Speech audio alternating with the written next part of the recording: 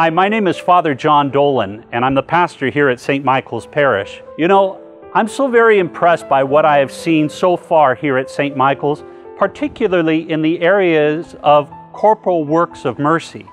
You know, Jesus said in Matthew 25, "When I was hungry, you gave me food. When I was thirsty, you gave me drink. When I was naked, you clothed me."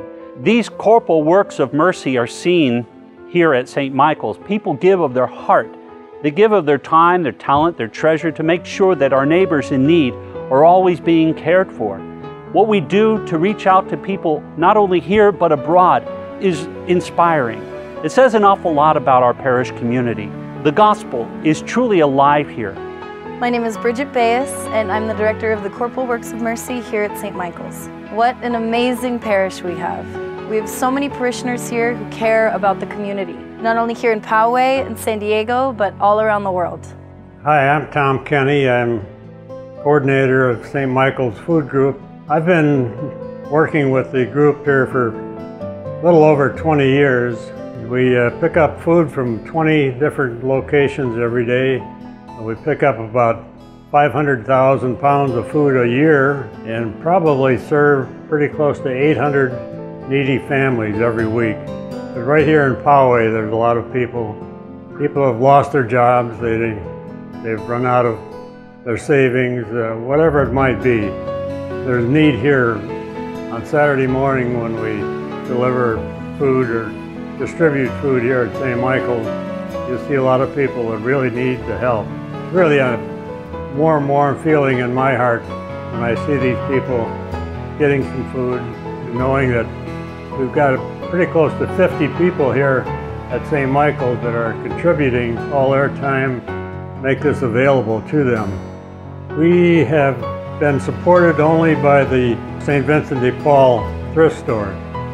Hi, I'm Kelly Rupert. I'm the manager here at St. Michael's Thrift Shop. When you make a purchase here, all the proceeds have gone to support our food program and the needy in our local community.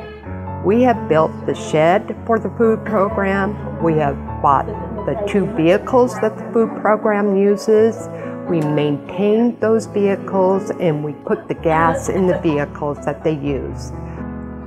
I think that probably the biggest satisfaction is knowing that you're helping somebody that really needs help. Hi, my name is Dennis Bamman. I'm with the ministry of the Legion of Mary here at St. Michael's Church. What the Legion of Mary is a ministry that goes out to people that we have in our community who are homebound or are infirmed, some are incarcerated, and we pray with them. And we do the rosary and give them encouragement and bring their faith back into their lives to give them hope. Since I've been a member of the Legion of Mary, I've visited with many people who have shared with me the appreciation of us coming to them when they're so isolated. Some of them are bedridden, some of them are incarcerated. These are people who reach out to you in a way that touches your heart. They are extremely grateful. You can see on a weekly basis the improvement in their spiritual life as well as their enthusiasm for life itself and their faith.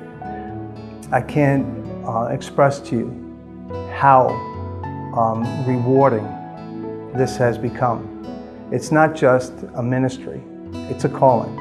Hello, I am Father Grandjean from Haiti.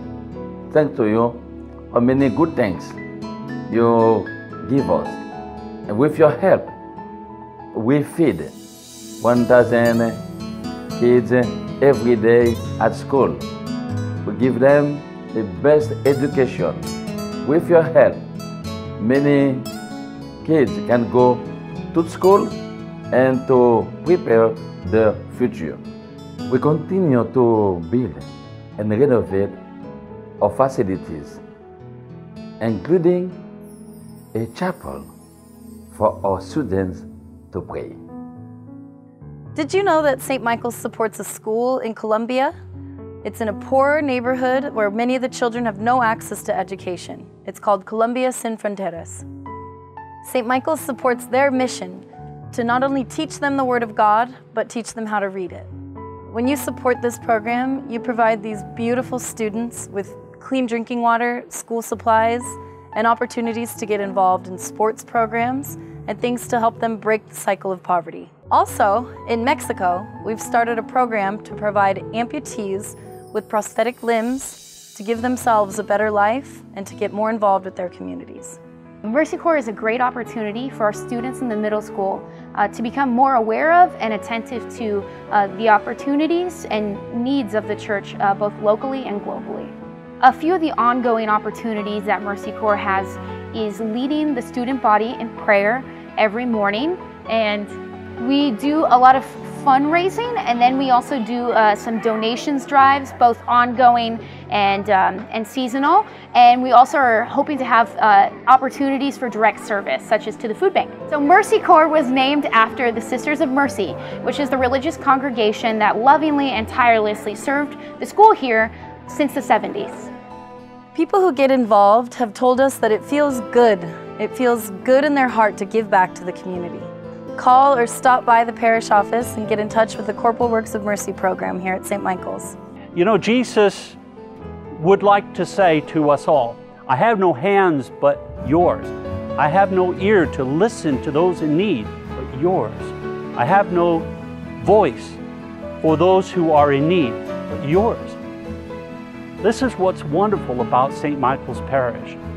If what you have seen is tugging at your hearts and inspiring you to participate in the Corporal Works of Mercy, to reach out to our brothers and sisters in need, I invite you to get involved.